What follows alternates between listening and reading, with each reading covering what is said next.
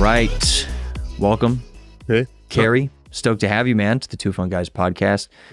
Producer, musician, songwriter, tech nerd as well. You've had a very long tech career. And dude, we're excited to talk to you and dive into like your story and how you've melded all these different things together from tech to music, because that's a fascinating connection point. So I'll let you kind of take the wheel real quick and tell us a little bit about who you are and your story, man. Yeah. Well, first of all, thank you for having me. Excited to be here on y'all's podcast. And I know you and I have met at the gym and chopped it up a little bit, but I go by Khary, aka King Khary, when I'm doing my music thing or DJing out. Many know me as a DJ in Austin, but I have like leaned more into the title of just a general creative. Like I have over the last 2 decades primarily had my hand in being a musician and producer and songwriter first, and specializing in like mainly playing guitar and bass, but also sound design, synthesis, and with that, you know, I've kind of amassed a number of creative skill sets over my time, and also very passionate about giving back to others through teaching, mentoring, and things like that. And, you know, all of that kind of merged together with my background and passion in tech too. Kind of funny journey of all that merging together, but it's kind of where I am right now, just seeing myself as a creative entrepreneur. Awesome, dude. So, I mean, you have a wide array of things that you do in the music world. What instruments do you play? I guess, yeah, that's the question. I know you're also a producer and a DJ, but I guess specifically instruments. What do you play? Guitar, I would say, is my main, your main instrument of choice, my main weapon of choice. I like to play around and dabble with everything. Just being, you know, when I hear music, I usually hear a composition, not just like a singular instrument. So I try to play around. I'm a half good drummer, and you know, mess around with different percussion. And I think also just into like worldly sounds. Being first generation American with a father who was a musician, I heard lots of different styles of music, and it always piqued my interest on where sounds come from, the various instruments that make them, things like that. How did you get into electronic? Brent and I were talking about this on the way over here. Everybody. Also, what do you spin? Typically, you spin everything. I'm glad you asked that. So, you know, you and I have talked about, you know, my new DJ YouTube channel, which I call Sunday Sessions. Everybody check it out. Sunday Sessions, dropping new stuff every Sunday. Yeah, exactly. And you know, I think really that show is about a love letter to the DJ, right? There more now so than ever, there are more people DJing, which is amazing, and showing that there are various facets of DJing. And I think that's what's important to know, that there are various schools of DJing, whether you want to be a turntablist, or whether you're in a house, even the manufacturers are coming out with all sorts of different forms of mixers to cater to the DJ. Like Pioneer released this new awesome rotary mixer that I thought is cool. I haven't seen one of those for a long time, and they were really big in earlier decades, like the 70s. But for me, as you mentioned, I'm really into electronic music. I was born in the Mecca of hip hop, Queens, New York. Really into all forms. So these days, I would just consider myself a hybrid DJ. I try to intentionally juxtaposition like different forms and styles to make just people have fun. I might be trying to make them dance. I might be trying to pull from their nostalgia from childhood. So I try to do all of the above, just make sure people are having a good time. Right. If you had to pick a genre to DJ, if it was like, here's some decks, just spin whatever makes you feel good, what would you do? Yeah.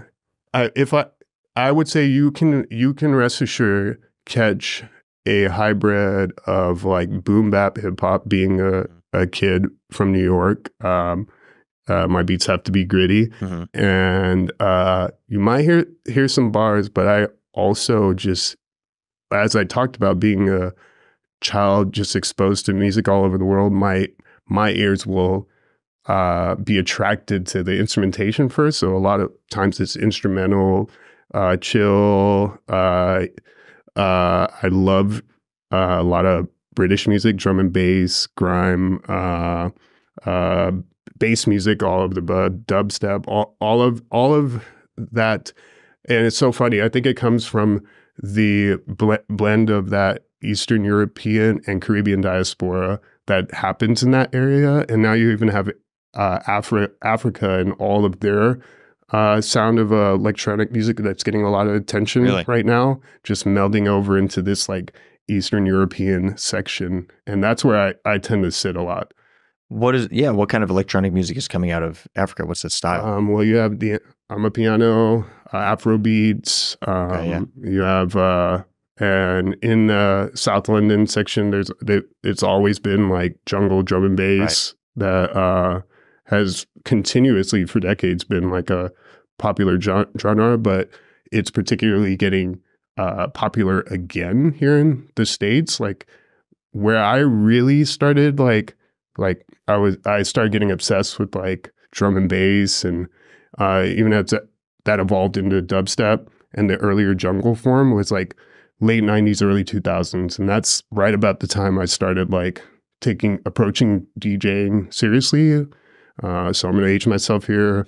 I graduated high school around 99, and that's around the same time I got my first set of turntables and mixer bought it used. There wasn't a DJ controller inside. That wasn't really a thing on the market. Do you remember what you got? Yeah. First mixer? Yeah.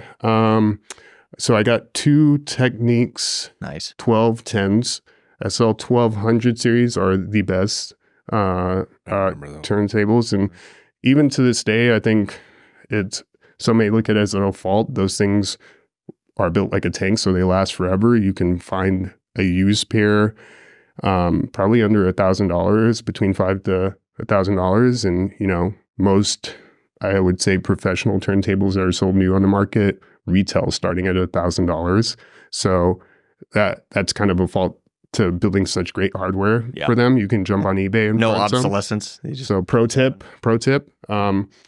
But got two of those. They were definitely used by a previous DJ because they were modified with some really strong RCAs and no ground wire, and a Vestax 2-channel mixer. Because, where I come from, I was already living in Texas, and, I equally lived at this point most of my life here in Texas. But coming from New York, it was all about block parties, turntablists. And when I say turntablist, that's a DJ that will do scratch, juggling, all the trickery, all that stuff, which I will also go on record saying you don't have to do that to be a DJ, but that was kind of the school I came from. And at that time, there was what we know now for DJing, the DVS, or digital vinyl solution, meaning you can use your computer and software to DJ. That hadn't existed yet. Yep. That was like just kind of on the horizon. So you had to learn from buying lots of records, mixing, queuing your records, beat matching using the pitch control. So I'm really grateful that that's the era that I came from, that I had to learn. Yeah, it's because the way I've seen it now is like it's become very easy to do the basics. Like you have a sync button if you want to use it. You have all these different tools on like let's say a Pioneer CDJ that takes away the gritty work of an old school DJ. And I originally learned on vinyl like 10 years ago, but last time I touched vinyl was 10 years ago. So like I forgot all of it, and I've just gone, the digital route since then.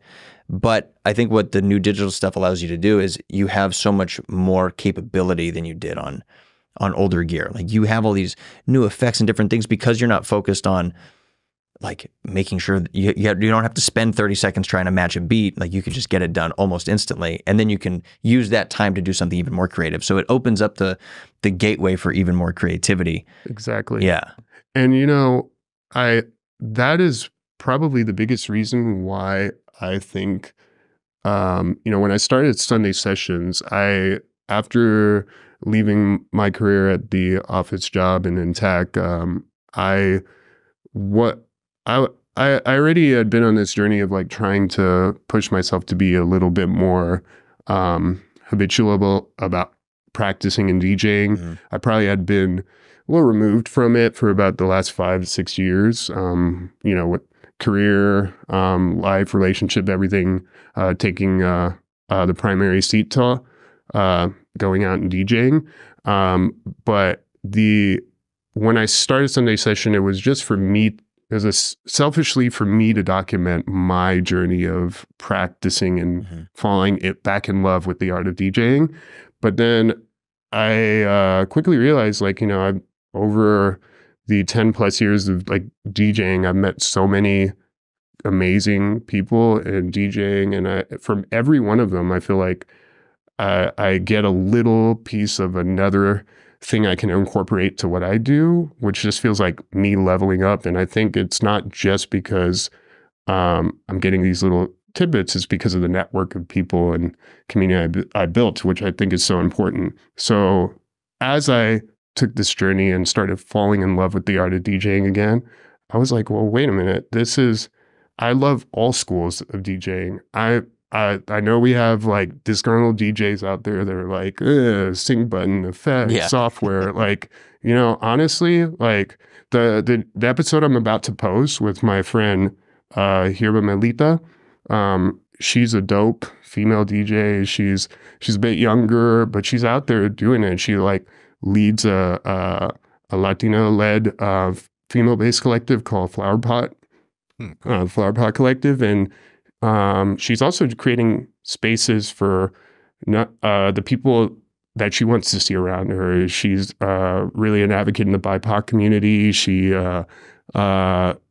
And one of my favorite things that I loved about her is that she embraces learning DJing on various types of equipment and gear. Because I asked her, well, what do you want me to set up, or what do you want to do? And she's like, I just want to spend some time learning the way you would approach DJing. I want to play on your controller, play on that. And she's like, I do that intentionally because it forces me to learn other ways of DJing, which I love, because that's like what I think I naturally do too, but not a lot of people do. Like some people I'm a house DJ, play CDJs. Right. This is what I do. This is the format I do, and that's it. Right. And I think that now that technology has, I would say this over any other instrument like guitar or whatever. Like a lot of those disciplines in music, technology will influence them, but the change of what it means to be a guitar player from today, from 10 years ago to 20 years ago, I don't think changes quite as drastically as what we've seen in DJing. The technology has come in and kind of changed the game so much of what it is to be a DJ. And we're seeing that from the girl that's being re-memed on from TikTok over and over. I'm not sure if you're aware what I'm talking about. Have you seen on TikTok and Instagram that girl that makes the comment and she's crying and going, "What do DJs even fucking do?" Oh yeah. Right? And it's just grown into this big viral meme of everybody remixing her or DJing. That is kind of where we are today. The idea of being a DJ can be so many different things as well.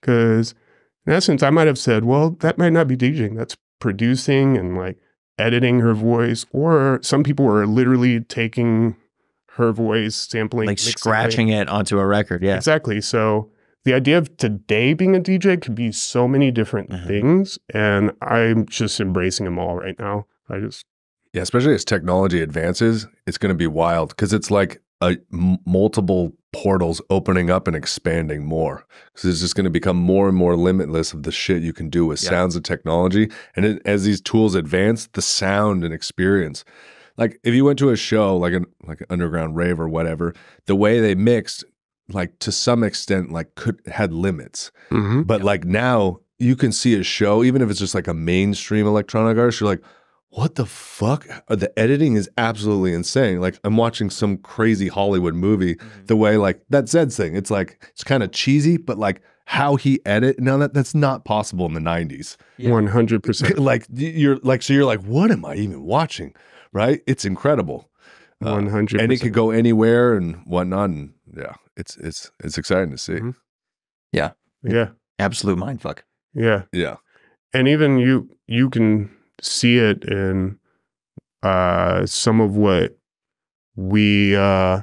our ears are prone to. Let's just take somebody like who I greatly admire, Skrillex, right? Like his sound, and from if you go back all the way to his first EP as Skrillex, has greatly evolved from what it is today. But I've seen him like that. Even funny story, I've seen and met him while I was touring, playing in a rock band.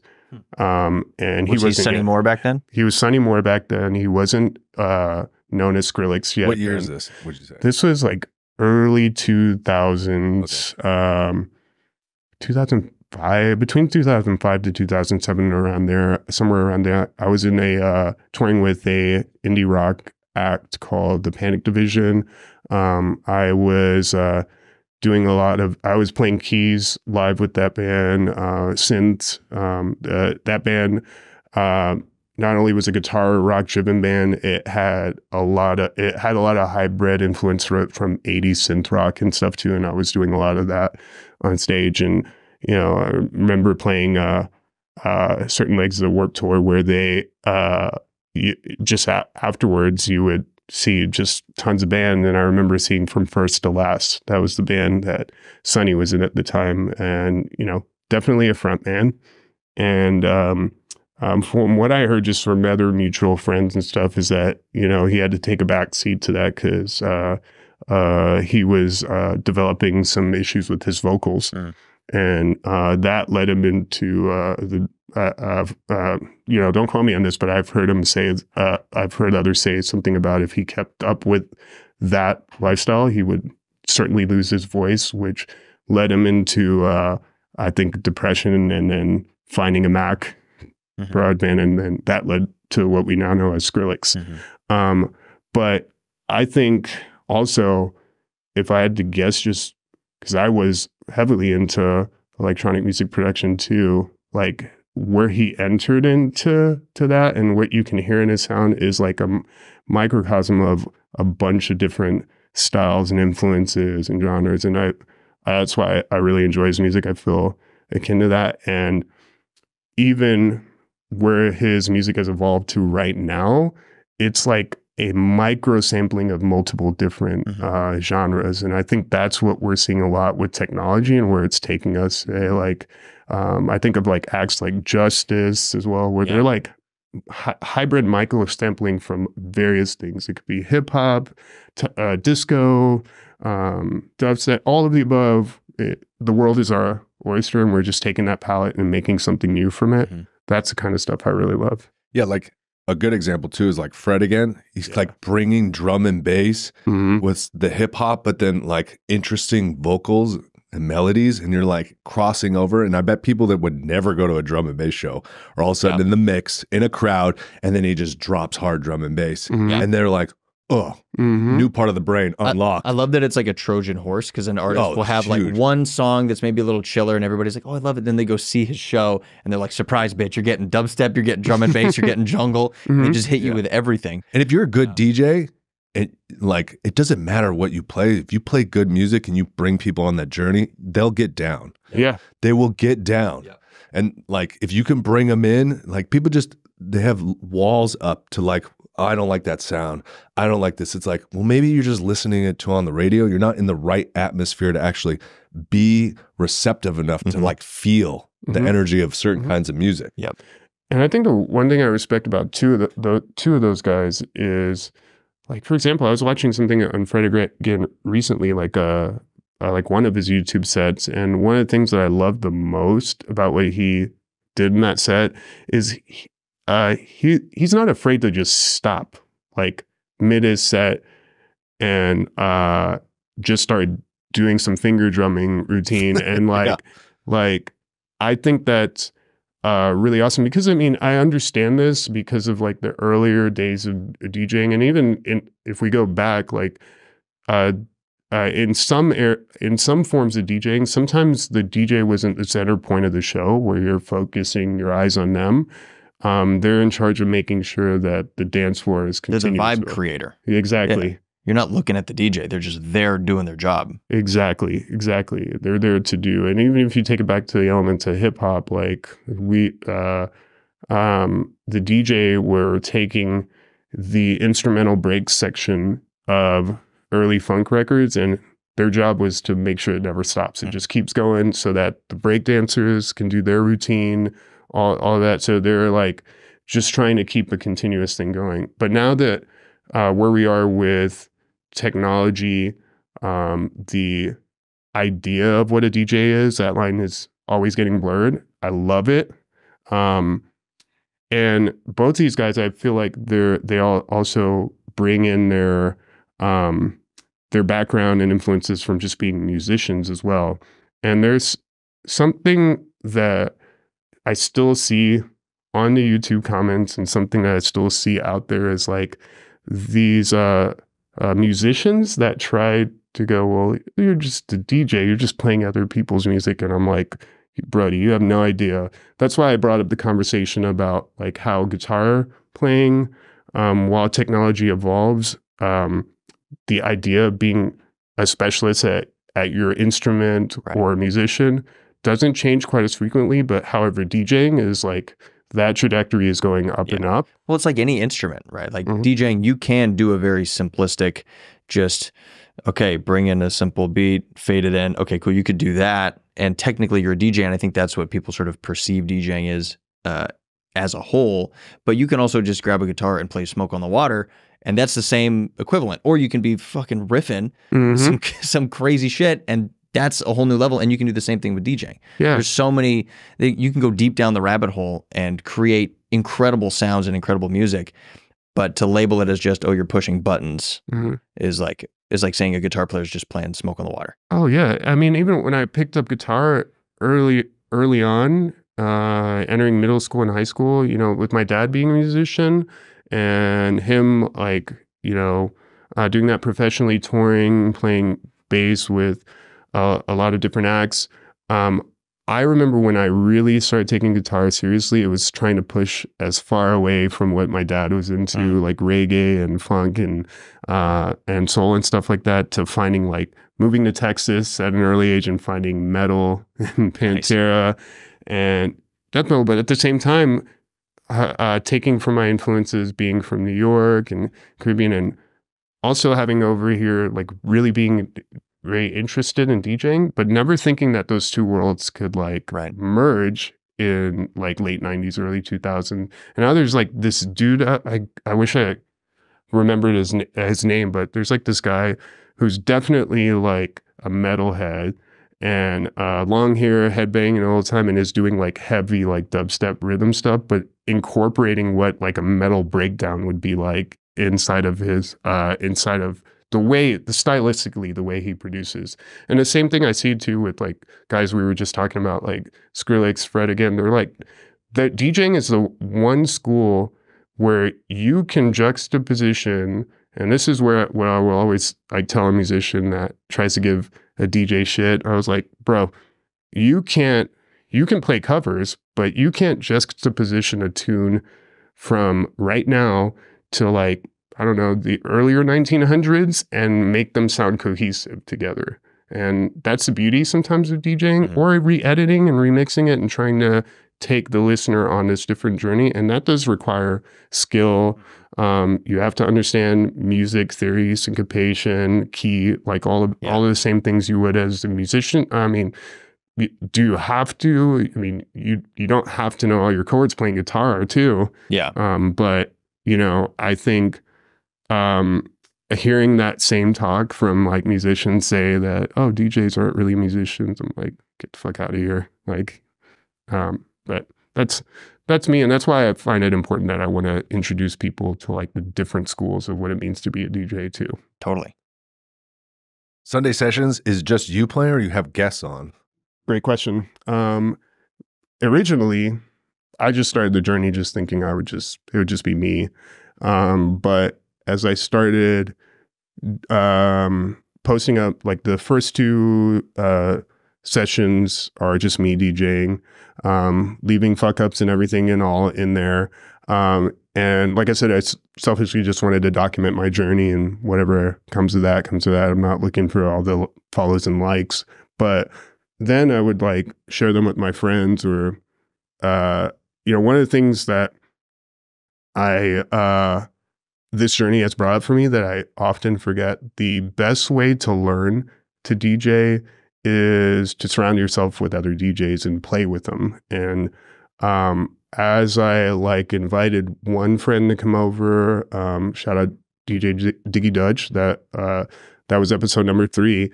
I quickly realized it's more, one, I've just met an awesome network of people that I know and love within Austin. Austin, I think, has such a vibrant community of like great DJs and culture here. So I realized it was bigger than me, really. And that's when I started, like, the conversation we're bringing up more. The idea of being a DJ has greatly evolved. I want to be able to showcase other forms, other styles, other people that are out there doing it and passionate about that. And I also, like I said, the show, to me now has evolved into a love letter to the DJ. So with each Sunday session, I'm also trying to showcase the personality of the DJ that's coming on by doing a little cinematic introduction to them before I introduce my guests. That's sick. Yeah. That's fucking sick. So thank you. I'm excited to see what it can be and evolve. I think it's a great idea, because I like that idea, knowing like, dope, there's a mix that comes out on Sunday. Sunday, it's like you're just doing random shit. Maybe you got stuff planned, but maybe you just like go on a walk and you're like, cool, I'm just going to see what the fuck's on Sunday sessions, and just be open to like, now, if different DJs, different styles. I love that, because it's like going to the record shop where you get CDs. You're like, I'm just going to pick some random shit and listen to it all the way through. And you're just completely open-minded. You're like, yeah, let's just let it rip. Let's see where it goes. Yeah, which is kind of a dying thing nowadays. You don't just go to a record shop or go to a music store and buy some CDs. You're like, oh, I like the album art here. Let's just see what that does. Now it's like, I'm only going to listen to stuff that Spotify recommends based on my previous listening. So then you get caught in this feedback loop of listening to the same stuff over and over and over again. And Sunday's a vibe. Sunday is a vibe. That's the time to experiment and listen to a Sunday. Sunday's a vibe. Exactly. And there's like a whole trend of, you know, I'm not alone in like a DJ's posting there a mix on YouTube now, which is it's actually kind of cool, because while I do think listening to a DJ set takes you on an auditory journey, and you know, wherever the DJ is taking you, it's now I love the trend and culture that having a visual experience to complement that is important to the viewer too. And at first, when I was trying to do it, I was trying to own all of that and not awkwardly trying to figure out what to do. And then I started remembering that early on, for me, like the way I really accelerated quickly as a DJ was like inviting friends over, starting a crew, like making a point to go to their place, you know. And that's where I think the show will sit and probably differentiate it from other YouTube channels I see. I follow a ton of them, you know, of watching other DJs mix every week. But I definitely want to have something where it's not just all about me.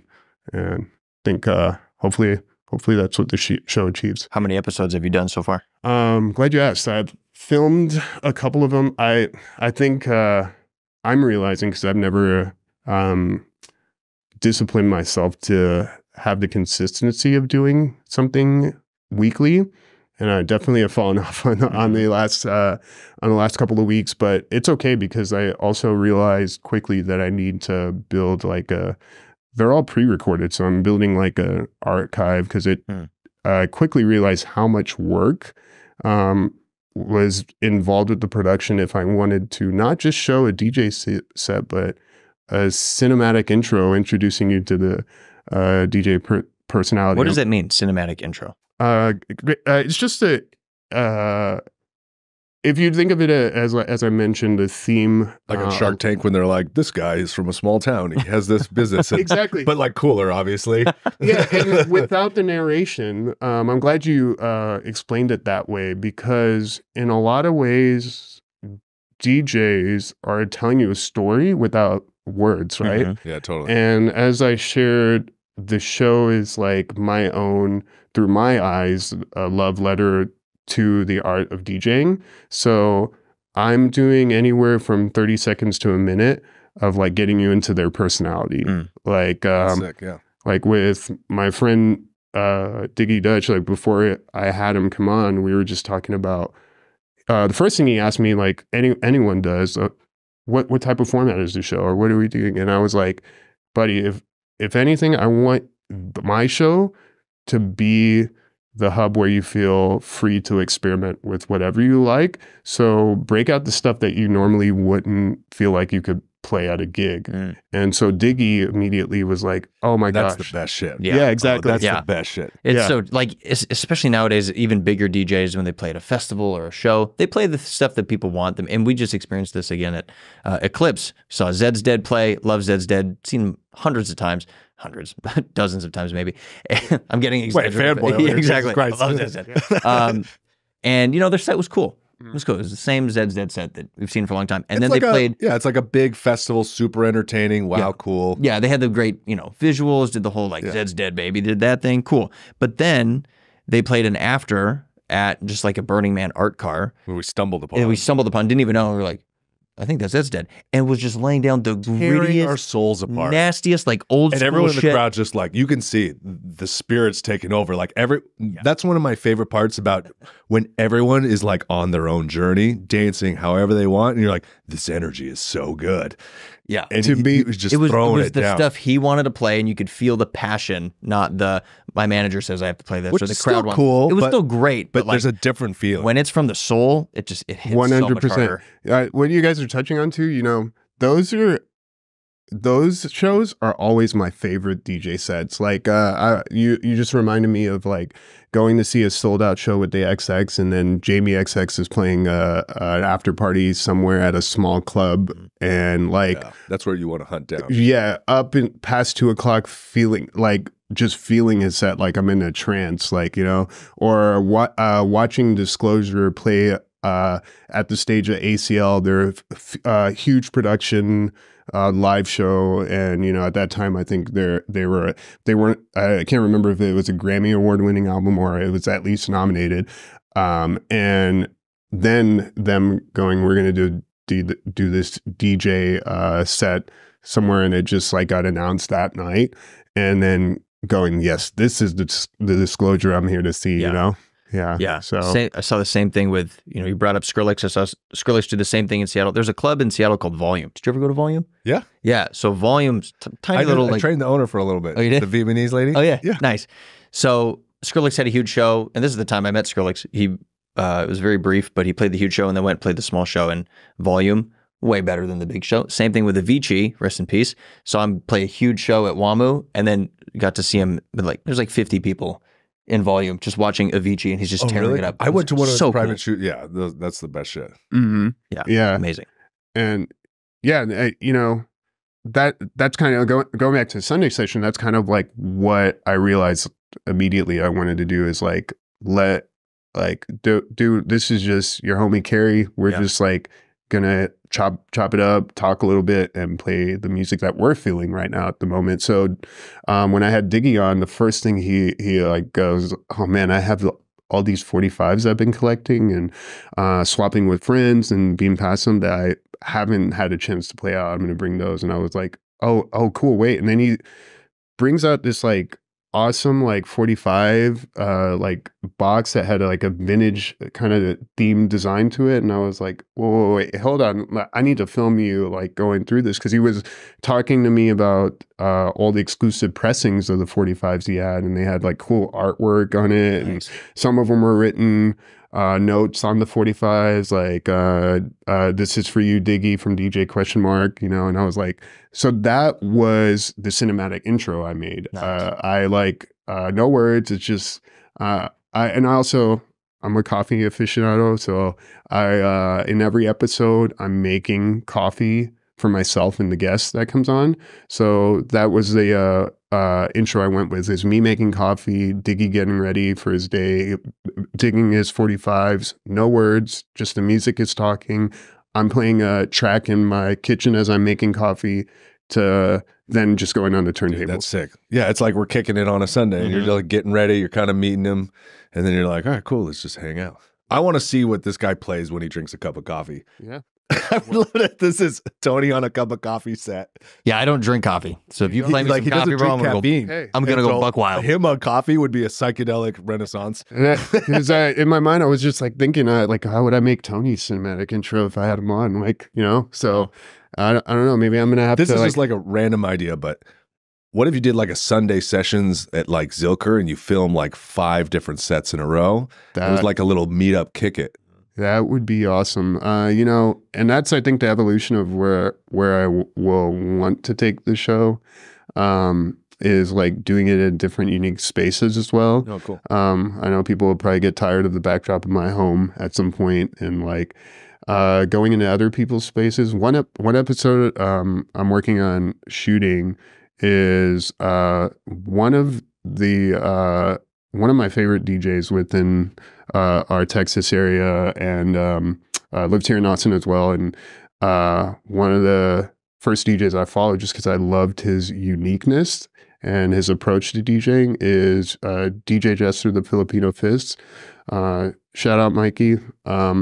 So he and I both grew up in San Antonio, and I remember like early on when I was learning, I knew that when I was learning the art of DJing, again, early 2000s, that I wanted to learn the art form of being a turntablist too, which here, unfortunately, at that time, there wasn't a large presence of that. You had your house DJs and stuff like that I knew from within the city, but DJ Jester and another homie, DJ Prince Klassen, who now lives in New York, started doing like a scratch school section at the San Antonio Downtown Public Library, and that's awesome. One of the first ways I had heard from it. And then going to see this dude play, he has a awesome, unique way of just grabbing your childhood by the arm and like pulling that out. He will mix it. He's not ashamed to mix in his set like some play school record and put that in and go, what am I hearing? And that also totally makes sense on like why he went on tour with DJ Kid Koala. You know, they're both Asian and they both have like this unique way of approaching DJing. And when I went, me and him caught up, realizing that we lived like 5 minutes away from each other, which we had no idea. And I was sharing with him this story of like being young and getting into DJ, and then seeing that flyer for his scratch school. And that was like how I got introduced to him. And we just caught up for dinner, catching up on life. And he ended up going, yo, I want to take you to this dim sum place that just opened up, and let's just hang out and let's just make a Sunday out of it. And I'll show you like what I like to do on a Sunday. And we ended up driving up north, going to H Mart, which I don't know if you're familiar with H Mart. Yeah, it's like a big market, Asian market area. I grew up going to Asian markets with a Vietnamese mom, man. I get it. Yeah. In Seattle, Asian stores everywhere. Everywhere. Jester's hilarious too. And then he was like, you know, honestly, this is my thing. I like going to H Mart, and then I like going to the Savers and just thrift shopping and going and walking around. And we were in there digging through old records, 8-tracks, busted electronics, and it was such a good day of us kicking and vibing and cracking jokes and stuff that we were like sitting in the car at one point, and he was like, I was like, man, I just wish I had my camera rolling. And he was like, yeah, you should have a camera like right here in the dash. And it'd be like DJs in cars and drinking coffee or something. Yeah. And I was like, that's a brilliant freaking idea. So I'm already doing like these cinematic sequences, and I already have been toying with this idea of wanting to vlog and stuff too. Just never really had the courage to. So it dawned on me when, specifically with his episode, I think I'm going to try like recording just us being humans, and naturally we end up talking about DJing and music as well, and then intercut that along within the DJ set and see how people like it. That's rad. I want to watch it right now. Yeah. Awesome. This is kind of a hard pivot, but with your background in tech, I'm curious if you think AI is going to have an impact on the DJ world, production world, and how you see that playing out. Are you also afraid of creativity? That's the one fear I always hear in the media. All the artists are going to go, the creativity is going to go away because it could do something so much better than anyone could ever produce, which I think is bullshit, but I'm there with you, man. Like, is AI going to affect what we do within music, as a DJ? 100%. Like, am I of the school of thought of it being a negative thing? No, absolutely not. Like, I think you have to remember, even when I started DJing, there was no DVS. So DVS stands for Digital Vinyl Solution. There was no Serato. There was no record box. CDJs were a thing, but actual physical CDs, no USB stick. And the LED screen you see now certainly didn't have as much information. They were probably like little digital. Yeah, it was very pixelated. Yeah, like exactly. a CDJ 800. Exactly. like a Tamagotchi. Yeah, so that's what it looked like. Pretty much. Yeah. It just said the BPM and like the name of the track, and like that was it. Exactly. And you know, that's technology too. Like, you know, that Exactly. like allowed the idea of being a DJ, taking us away from DJing only having to be the needle stylist, the records, and kind of evolving what it means to be a DJ. And then along came the DBS, and I remember as that technology was debuting, the same talk we're hearing right now about AI is the same state. It's going to ruin DJing to have computers involved. Exactly. And I remember one of my favorite DJs to today, and him coming from the school of being a turntablist, holds the record for the most consecutive wins as a DMC world champion. And DMC is like it is like the prestigious world battle. If you're a battle turntablist, this is where you go. And the man has won like, I think 5 consecutive, so much so that at a point he like backed away until somebody breaks his record. He just like bowed out. DJ Craze, when it wasn't even Serato yet. They were a company. It was Stanton was probably one of the first people to bring it to market with something called Scratch, or I think it was Scratch Live or something like that. I don't remember what it is. And I remember following him and going, this is like top secret stuff. I can't share what it is yet, but it's going to change the game. And then when he unveiled it, just him totally embracing it and seeing what he could do through my teenage eyes just blew my mind. Like, oh wow, this is just changed your landscape to get even to 10x your creativity. And that's what I see with AI right now and you know, there is a little bit of controversy on what it's going to do within the legalities of everything and music and the rights of that. And with that, I say, you know, usually the music industry is the first industry to get hit hard by tech anyway. Like we've seen it with Napster, we've seen it with like copyright infringement, all sort of things. But for me, DJing has always been about taking the world of music and mashing it into a cohesive thing that pulls many different emotions out of your listeners, right? And that's what gets me excited about DJing, and why I'm still excited about like this idea of what AI is how that's gonna interplay with everything. So yeah, I'm for it. I don't know what it's gonna do. I don't know where we're gonna sit, but we're gonna have to have some conversations about it, I'm sure. And I'm still totally excited about it all.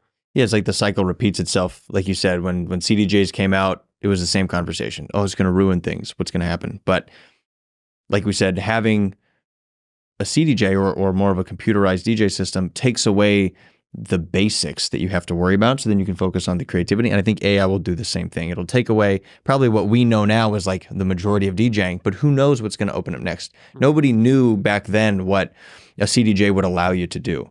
So when AI hits, like we can't even fathom what we're going to be able to do. I mean, you just think a thought and then you have a song now. Like maybe that happens. I don't know. We're going to see what, but like, have you seen some of the AI stuff?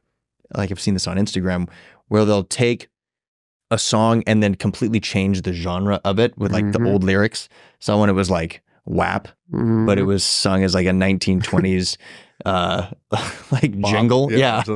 Yeah. And that 100% is the kind of stuff that excites me about what we can do. Like, I mean, we can interpolate some like Frank Sinatra singing WAP, right? Right. Like, and you know, I can't remember who said it. Like a DJ I admired said something to the effect of, and this is where I'll age myself and fully disclose. I'm 42. You don't look a day over 30. Why? Thank you. I'm almost 40, so don't awesome. don't, Team 40, don't sweat, 40 bro. Club. You know, You're old, but you're not old. Thank you. I don't feel old, and DJing certainly makes me feel young again. Play is super important. Yeah, exactly. And you know what excites me the most about DJing over, like I said, guitars. I've been playing guitar longer than anything, and it's still my instrument of choice. But what keeps me excited about DJing, based on what this person says, is DJing is the one art form as a musician or skill where you literally get better as you age, right? Because as you take in the world around you, like you know, quoting like Rick Rubin here, you're an input vessel for the world, and creativity is your output from your lens. As you get older, you get exposed to more decades and era of music. And I also had a friend tell me this quote that you don't find music, music finds you at the right time. Totally. Right? Like I remember it wasn't until like I was in high school where I was like, well, Led Zeppelin is the fucking coolest band in the world, and why did it take me to this song to like discover that and not make fun of all the old dudes wearing the shirts, right? And I feel like that still, like as I get more into DJing, I'm like discovering various styles, genres, having friends over, and then it's just making my brain and palette of what you can do with the idea of DJing. And now we have AI to help assist us. It's like game over, you know? Yeah. Like, so I'm excited. Awesome, man. I fucking love that. I love that too. I think your brain changes over the years to be more receptive to different music as well. Like you could hear Freebird when you're 10 and not care, hear it when you're 17 and not care, hear it when you're 20 and not care, hear it when you're 40 and you're like, this song fucks super hard. Yeah. And it's like, not until a certain point in your life where someone's like, no, listen to this. Like really go on the journey. And sometimes it's almost like you need like a shaman. It's like, that's why I love going to shows with someone who has a love for a genre, but you don't know necessarily very well, because they can help hook you into it. Where if like you may necessarily like miss it. You need the person, like they're like feeling it and they're taking you on the journey. You're like, oh shit, now I understand what's happening, right? And it's funny you guys bringing that up. I feel like I've had those various moments, exactly what you're touching on. Like you've heard this song when you're 10 and it doesn't mean anything, and then you hear it like later on. That song, the Beatles song Blackbird, like it's the most stripped down, like versions of a song from the Beatles, the most popular pop band in the world, right? And I remember just being in the moment where I was receptive enough to like hear every chord and strum on the acoustic guitar. It touched my heart along with the vocals and the lyrics, and just going, oh, this is making me cry right now. It's like touching me in a way it never had before. And then, you know, hearing like Beyonce's interpretation of that on her new album, and going, I don't know, maybe it's because we're the same age or something, that she was on the same brainwave with me, but I was like, man, I would cover that song one day, but she just did. I'm not going to take that away from her. Yeah. Awesome. Yeah. So yeah. Well, last thing, man. Obviously, you've been so deep in the music scene for so long, and there's so many aspiring musicians, whether they're guitarists or pianists or violinists or cellists or DJs or producers. What advice would you give to younger aspiring DJs that are getting into this scene now? Take your time.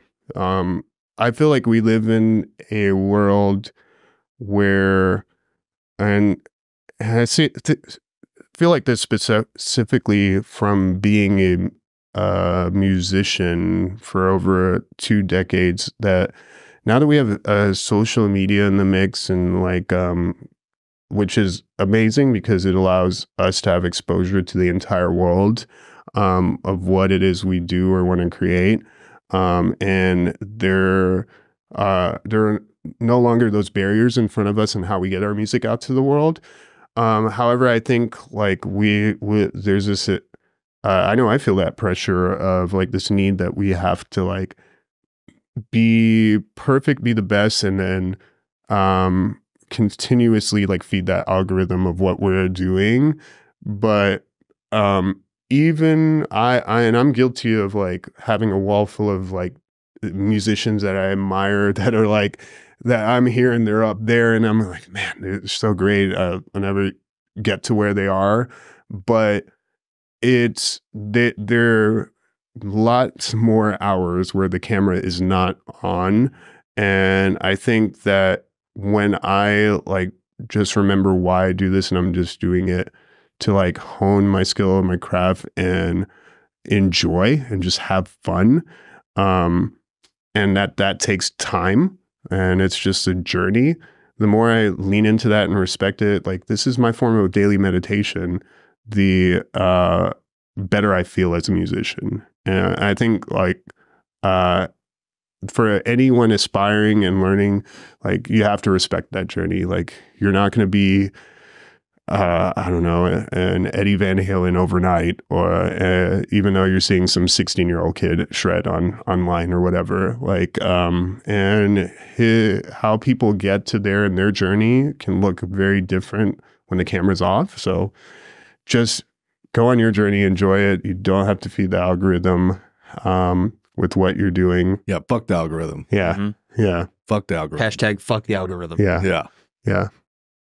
But yeah, that's super solid advice. I think we were just at an event, like a podcast networking event, and talking to like some of the younger people there, like 20s, and they're like, you know, you can see in their brain, they're so stressed out. Like, I need to be somewhere so fast, and I need to like, and they're just looking at everybody. And there's all those people that, you know, you pop up in your face that are overnight successes or whatever. It's like, dude, you got to put blinders on. Yeah, that gets in your head. And you got to stop doing it. You got to do it because you love it. It's cool if it does other things, but it's got to be an art form. Something you're just like, I just love to do it, and I want to keep doing it because I can't think about other things. Like, I just would do this regardless if there was a camera or I posted or anything.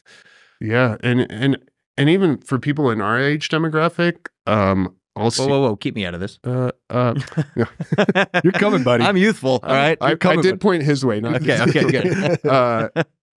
You know, the masters category. Yeah, the geriatric, the senior menu, the well aged and ripened. Yeah, aged like a fine wine. All right, just a little side quest for a second. I think it'd be really interesting to talk about like what it means to be the different ages right now in history, because it's like really different. Mm-hmm. Like, I don't know if you're experiencing it, you're like, I don't understand what this is. Because when I was a little kid and you saw someone like, you heard 40, you were like, button up shirt, dude, like dad shoes, socks, like you were just like, people just looked at you like a straight like dad vibe, right? Where it's like, I feel like I've just 20, like 30s. I'm like, this is 30s part 2.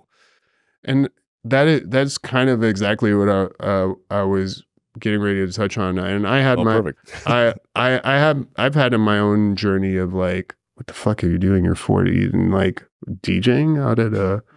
I got serious with life. Yeah, yeah, and you left your job stability at a well reputable tech company, like to DJ and do creative fun stuff. Like, yeah, left Apple in 15 years, right? Yeah, and and amongst that, I'm doing a lot of things, not just for myself, like helping other businesses with my creative skills and both audio and video media. But I've had that little existential crisis sometime where I'm reflecting and thinking about that. But you know what? I also have had conversations with people within our age demographic where they see the social media and will say that, man, it's a kid's world. And I was pursuing like trying to learn and DJ more, but now that I see like, everyone else on social media and they're like, I'm just giving up, and I'm like, that sounds like you cutting off a limb of your body. Yeah, dude. Do you know Desert Hearts? No, I'm not familiar. Super old school DJ. He's probably like 70 now, 65, 70. He was playing at Eclipse, and he plays, I've seen it at a ton of festivals, and he's old. Like, you look at him, you're like, that's an old guy, but he's wearing like a flowery button-up shirt, just throwing down nasty house beats. Yeah. Like, that's a good life right there. You don't have to, if you ever think, oh, I'm too old to DJ or too old to do something I'm passionate about, fuck it. Desert Hearts is out there playing Burning Man, playing huge music festivals at the ripe age of 70 years old. This is, I think, touches on a bunch of stuff that maybe we all relate on. It's like, this is one of the keys to staying like your spirit youthful. It's like your spirit's like a candle, right? And it's like, if you do the things that are fun, and like if no one's watching and you were just a little kid playing, what would you fucking do? And then people get these programs in their head of like, oh no, or I'm this or I'm that. It's like, dude, what the fuck ever? Who are the top 10 DJs in the world, the highest paid DJs right now? Highest paid, Tiesto. He's one of them. Yep. Armin. Like his whole empire of stuff. It's true. All you have to do is think of who has a residency in Vegas. Those are there you go. There you go. Tiesto. Yeah. Cascade. He has a residency in Vegas. I think so. It's been a while since I've like thought about that, but yeah, like those top guys. I'll just rattle off 3. Yeah. Diplo, Skrillex. Oh yeah. Deadmau5. They're all my age demographic. For sure. Right. So like, I don't, and I'm not here claiming that I'm even anywhere near their level, but like to see like Diplo and Burning Man, like being his authentic self and taking in life at that age, and like I was watching a set with Skrillex on YouTube playing in his garage is like the best thing in the world to me, and I was like, you don't have to be on a stage to their level to like really like embrace your passion and do it. And that's what I would say to anybody in our age demographic out there. Like, bro, like, everybody's out on this kick of find your third thing. Like, play unashamedly in your living room. And that's what I'm doing. Fuck yeah. Yeah. Yeah. So where can people find you? How do they find Sunday Sessions? Shout out. Yeah. So, YouTube, of course, if you search King Khary, and my name, by the way, it's uniquely spelled. It's of Swahili descent, so it's Khary.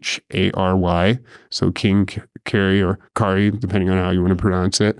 And I am working right now on having a lot more of a digital presence on all social media platforms, but the one I'm on the most frequently right now is Instagram. So just king.khary.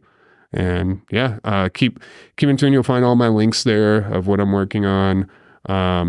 Also recently launched my own creative media business. Really giving a platform, since I'm doing this right now for DJing, but I also have a passion for the entrepreneur, small business. So anything that I can do with media to give those businesses a voice too, Cool.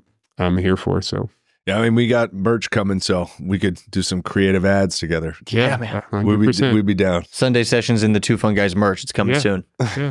Hell yeah. Yeah. Yeah, I appreciate you being here, man. Yeah, man. thanks for Thank coming, you man. for having me. Yeah, That was an It's been awesome time. fun. Yeah. Awesome. Cool. All right.